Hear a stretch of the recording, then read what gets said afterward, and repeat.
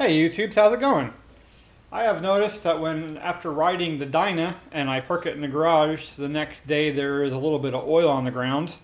So I ran my hand behind the inner primary and you can see that there is wet oil. So I probably have a seal back there behind the inner primary that's bad. So I'm going to go ahead and address that. And I'm also found a little bit of very small metal chunks when I drained the oil out of the primary. So I'm wondering if that race that the inner primary rides on is moved on me, which is common with these fifth gear bikes. So yeah, so we're going to take all this apart and get behind the inner primary and see what's going on.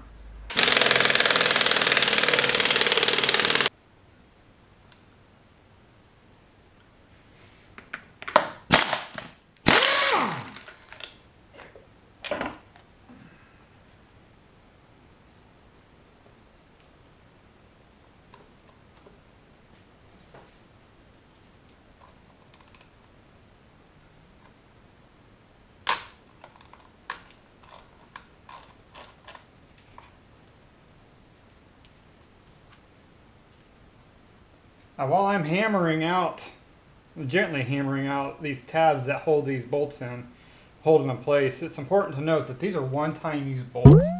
You should not be reusing these bolts when you take the inner primary off and put it back on. Just for peace of mind and safety, spend the 15 bucks or whatever it is.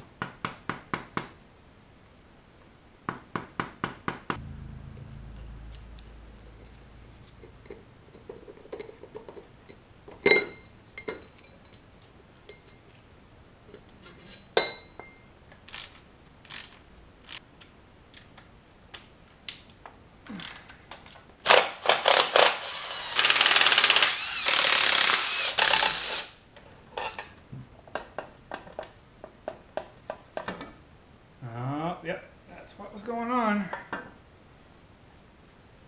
So hopefully you guys can see this. All up in here is completely dry. So I wasn't leaking what's called a fifth gear seal, although I'll end up replacing it anyway. But all the oil is coming up from behind here. My shifter shaft might have been leaking a little bit. But if you guys can see, this race that I was talking about moved out on me. That race should only have a few millimeters of gap.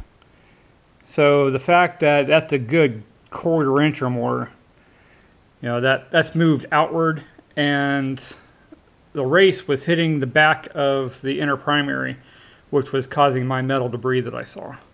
So I'm glad I'm addressing this now. If I would have just band-aided it and not taking care of this issue, then it would have caused me major problems down the road and possibly damaged my clutch basket.